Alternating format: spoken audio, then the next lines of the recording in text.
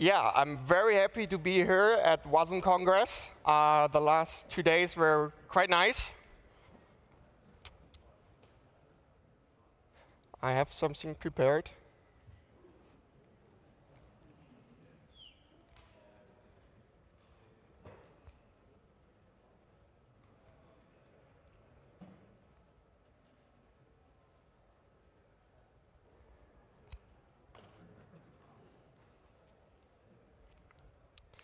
So I'm Jan-Erik. On the internet, I'm known as Bad Boy. I do organize some stuff, mostly meetups and conferences around the programming language Rust. But I also work as a software engineer. But today I'm here as a Mozilla tech speaker. And as such, I'm here to tell you about WebAssembly. Some of you probably already heard of it, and some of you have been in the discussions yesterday. And the thing I was just showing was using WebAssembly. And you saw once I turned off JavaScript, it actually ran quite a lot faster. So what is WebAssembly? For that, we need to go back in time a bit. And I know this came up a couple of times already, but let's just do a quick round of the history of the web. So first, we had some websites, and in 1995, JavaScript was invented. And people started using it to extend their websites with some dynamic features, making certain things more interactive. Back then, JavaScript engines were quite simple interpreters. And by today's standards, they were quite slow to execute the code, but it was completely enough for the task at hand, just animating some things or making things more interactive. But people started using it more and more, and they ran into problems with it. And at some point, it was just too limited. It was only confined to be run in the browser. It couldn't interact with things outside of the browser. And there were no APIs to do this stuff. So people used something else. And that's how we got Flash and Java applets. People used those to do things they couldn't do with JavaScript, build even more interactive things, stream video, play games in the browser, and so on and so on. But they also learned about the problems doing this when it's not really integrated into the web world. We hit roadblocks, we hit security problems, and we hit incompatibilities between all these things. So people again moved back to use JavaScript more and more, and they took the ideas they had from Flash and Java and built web APIs into the browser so that they can use them from JavaScript. But JavaScript was still not the fastest thing in the browser. But this changed in 2008 when V8 was released, which was basically a new engine that JIT compiled some of the code and ran it much faster in the browser. And that's when we got more and more stuff that was moved to the web. We got huge web applications. We got full-blown mail programs. We got image editors, maybe even video editors in the browser, because the engines were fast enough to execute that. But people weren't too happy with writing JavaScript all the time, so they also used other languages and tried to turn that into JavaScript at some point and execute it in the browser. And even though that worked, it was not optimal, because JavaScript was not intended to be a compile target. But people thought about how they could simplify that and optimize that so it can run as fast as JavaScript that was natively written. And that's how we got ASM.js. ASM.js started as a project which was also sponsored by Mozilla and intended to standardize a low-level subset of JavaScript with a few certain features that would make it enable engines to actually run this code as fast as possible. As such, it would be a compile target for other language. So it would take your code, compile it to ASM.js, and run it in the browser without much loss of speed. So let's look at two features of ASM.js that make this possible, because they're quite relevant to WebAssembly today as well. Consider this simple JavaScript function, add, which takes two arguments, x and y. Adds them together and returns the result. For us, this looks quite simple. And if you input two integers, that is actually quite simple. It only needs to call the plus operator on two integers. If you put two strings in there, you have a whole nother operation there. The plus operator on strings in JavaScript is defined as concatenating those two strings. So the engine now needs to decide what to call. And once you start putting in something else than a string or an integer, like an object or an array, well, things will happen that you don't want to happen. So what we can do to make this more efficient is tell the compiler what we expect here, or the engine what to expect to execute here. And we only want to execute it on integers. So why don't we tell it to use integers? There are no types in JavaScript, so we need to have something else to make it like a type. And that is a type annotation. We can binary or a variable with 0, and we don't change the value at this point. But because a binary 0 only makes sense if you're using integers, the engine also knows that it has to expect an integer. And without changing the value, we can drop down to the efficient code that just adds two integers. If the engine can detect this, it can just drop down to the actual machine code that adds two integers and can be fast. And that's what ASM.js tried to standardize as well. So when you compile code, it would look similar to this. The other big thing ASM.js did was providing a linear memory buffer for all your data. If you're programming JavaScript, you most of the time don't think about your memory usage, because the garbage collector will eventually come around and collect all the garbage that there is and free the memory behind that. From time to time, you might run into problems with that, but most of the time, you don't care. But this also means that the garbage compiler actually has to stop running your code at some point, look what is there to be freed, free that memory, and then continue running your code. This can make your execution quite unpredictable, because you can't control when these stops happen and when the garbage is collected. And for certain applications and algorithms, these performance problems can be quite severe.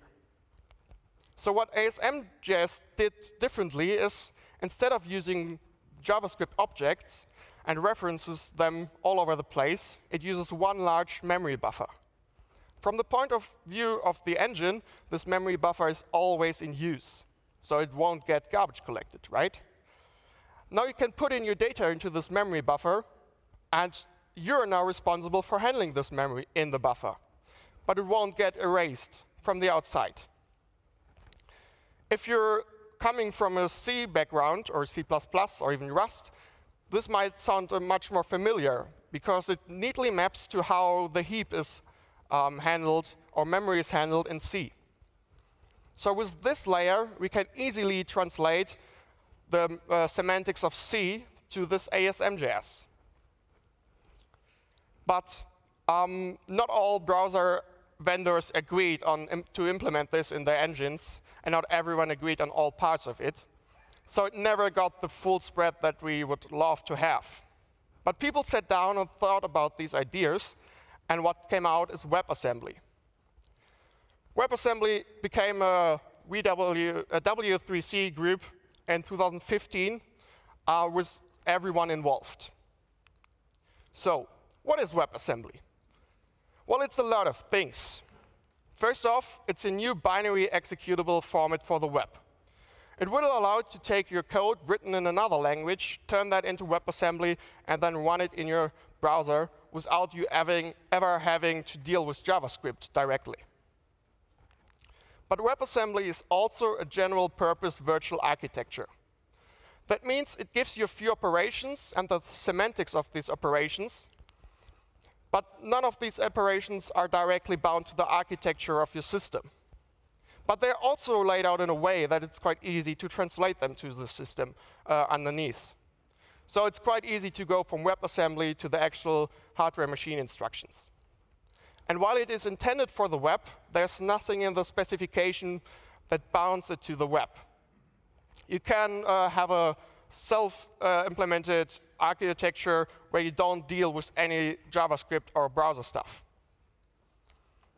And this architecture also allows it to be implemented on top of other engines. And browsers actually did that and just reused the existing JavaScript engines, which are by now only compilers anyway, so they can run WebAssembly code as efficiently as possible.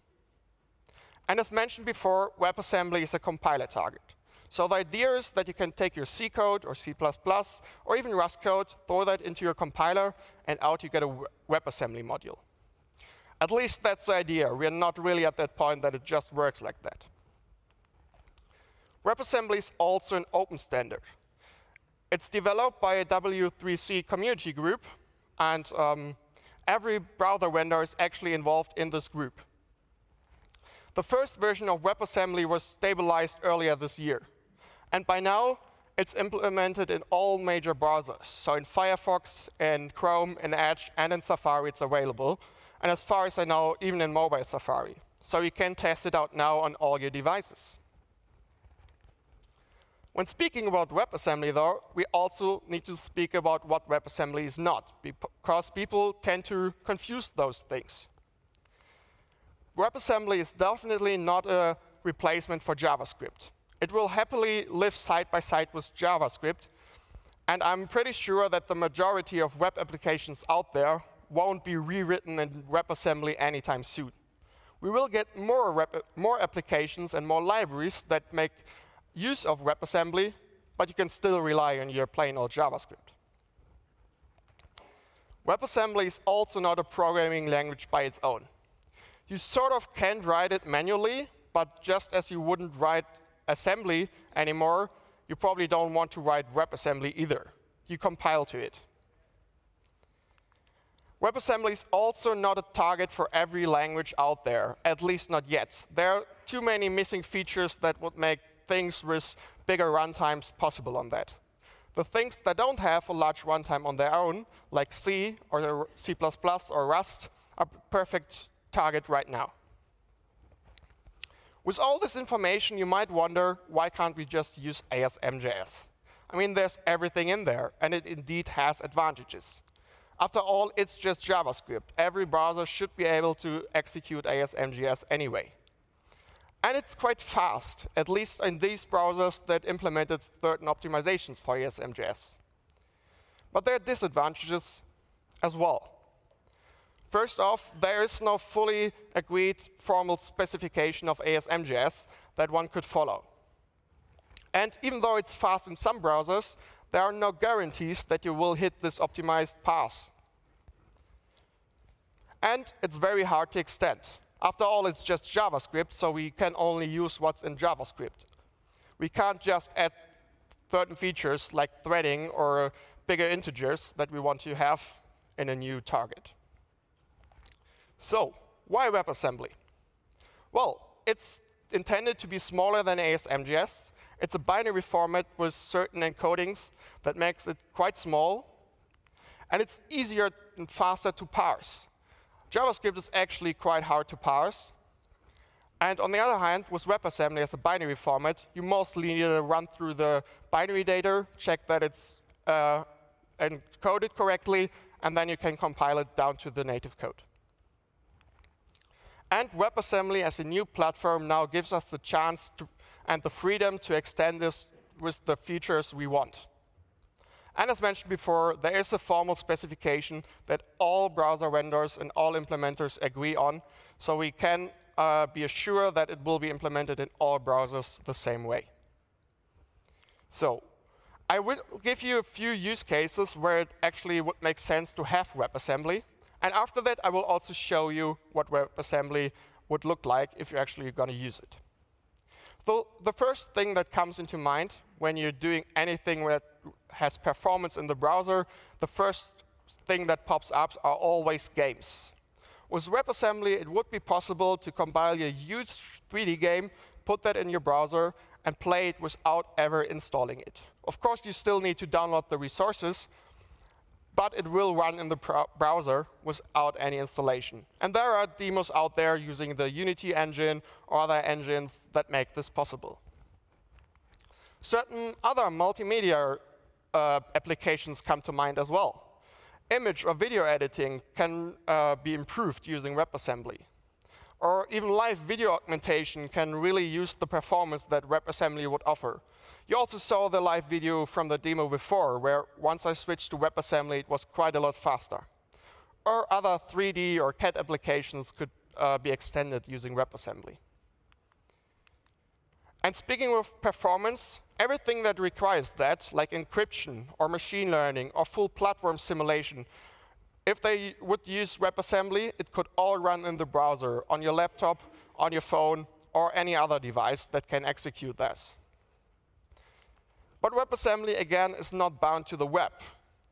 For example, the blockchain Ethereum is having ideas about using WebAssembly as an execution platform for their smart contracts.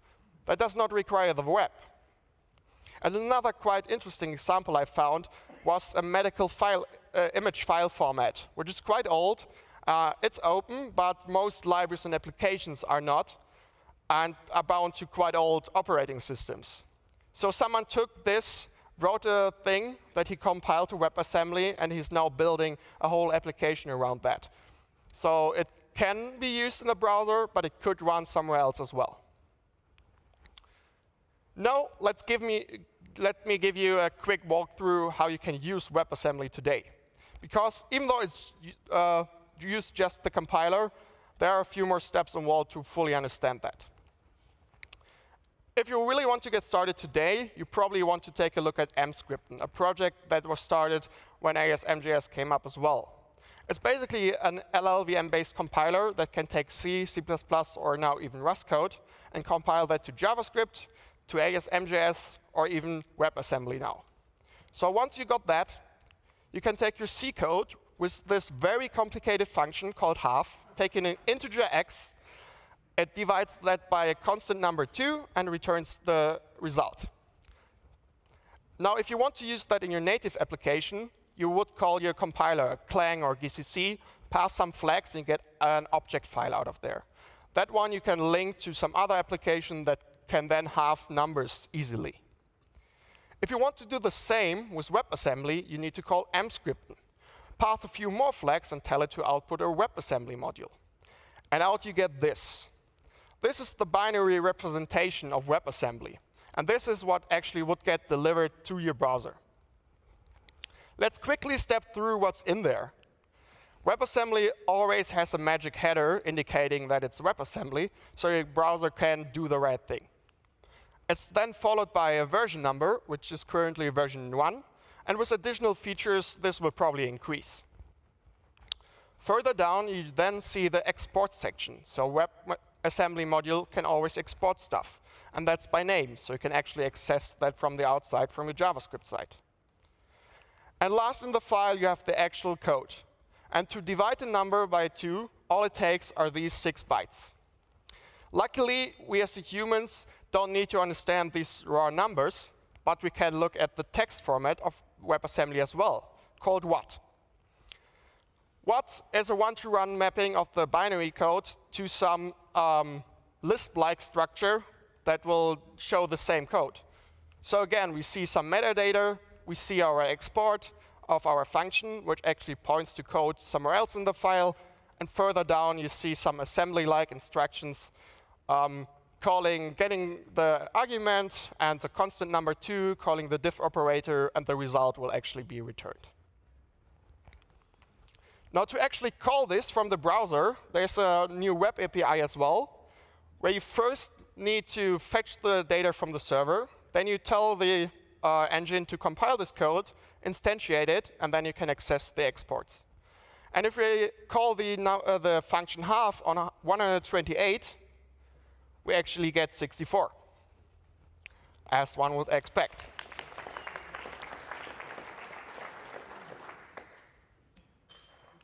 Now, if you're more into Rust, like I am, don't worry. It's quite easy by now to use that from the Rust side. Hit me up if you want to know more about that, or go to hellorust.com/wasm. In the future, this will hopefully change even more, so you don't need to know all the details what to call. And if you're already using Webpack, I have high hopes that they will make it much easier to integrate WebAssembly into your applications. Basically, the idea is that at some point, you can just drop the Rust files into your application folder, call Webpack, and then it will do all the rest for you. Before ending this talk, I also want to give you an outlook of what WebAssembly has to offer in the future. WebAssembly was always made with the idea in mind that the very first version that gets integrated into a browser is only the basis. So additional features were planned from the beginning, but weren't integrated into that because they required more design work, more implementation work. But they are always there. One big thing that comes to mind is thread support. In native applications, it's not that hard anymore to use all the cores in your application. While writing threaded code is still hard, the APIs in native applications are there. Now, we don't have the same in JavaScript, but we will get something similar in WebAssembly at some point. By basically putting everything into web workers and connecting this through shared memory, we can do something quite similar to threading. And applications that would otherwise use threading when compiled natively perfectly map to this concept as well. There is also support planned for SIMD support, which basically will use certain math operations that are implemented in your hardware already to speed up calculations. And this will get to WebAssembly as well, making it quite faster. But to succeed in a world of the web, WebAssembly needs integration into what's already there. That means it needs integration into the existing web APIs. It needs access to the DOM. And it, at some point, also needs integration into the garbage compiler of the engine that is actually executing it. This would allow better interaction between JavaScript and WebAssembly, but also allow languages with a larger runtime and a garbage collector of its own to be integrated into this whole ecosystem. So, let me end by some quotes of Dan Callahan, who said that if you're a native developer like me, for example, the web is now just a compiler target away. If, on the other hand, you're a web developer, like a lot of you, you can now leverage the enormous world of native libraries that it's already out there. But both worlds now have to learn from each other to make the most of this and to make this work. Thank you.